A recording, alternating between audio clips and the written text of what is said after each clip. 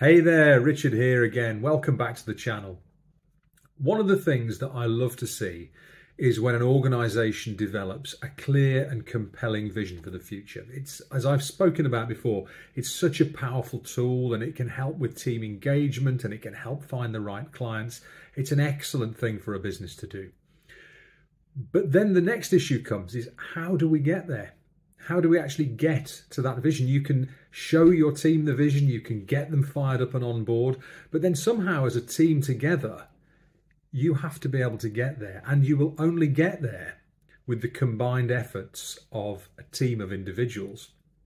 And that's the paradox here, is that we want to move forward as a business, as an organisation, but the people within our organisation are all different. And this is where a really crucial thing comes into play, because if you can help your team to understand their unique skills and abilities, their superpowers, and give them the time and the space to apply those in the direction of your vision, that is such a powerful thing. It's unstoppable in its ability to take you forward to the vision that you want.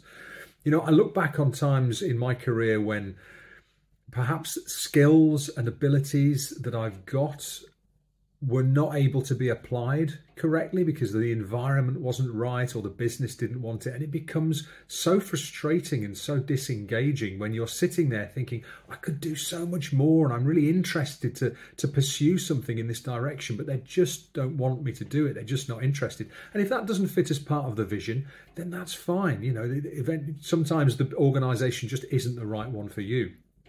But if you've got people sitting there and you can help them to understand, these are the things that I bring uniquely to a situation. This is the way I perform in a team. These are my unique skills and attributes that make who I am me, and I can see the strengths there and see how those combined can contribute towards the vision. And then you can give them the space, the resources, the time, the encouragement, the coaching to get there. It is such a powerful thing.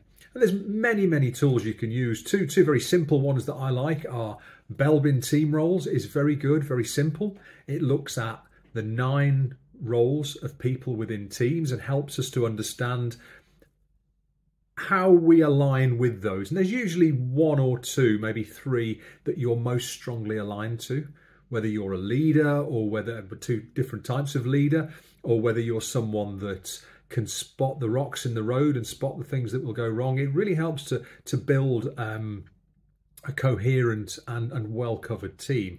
And then you've got tools like Myers-Briggs and those sorts of tools that help the individual to understand who they are. And there's much more to it than this. I'll perhaps go into it in future videos.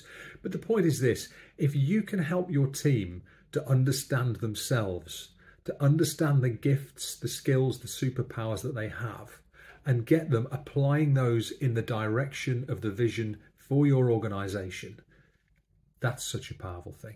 It really is. So hopefully there's a bit more food for thought for you there. I'm going to follow this up with some more videos to enlarge on that topic because it's so important. But in the meantime, do check out the website. Do please subscribe to the channel if you haven't already. And I'll look forward to speaking to you again soon. Cheers.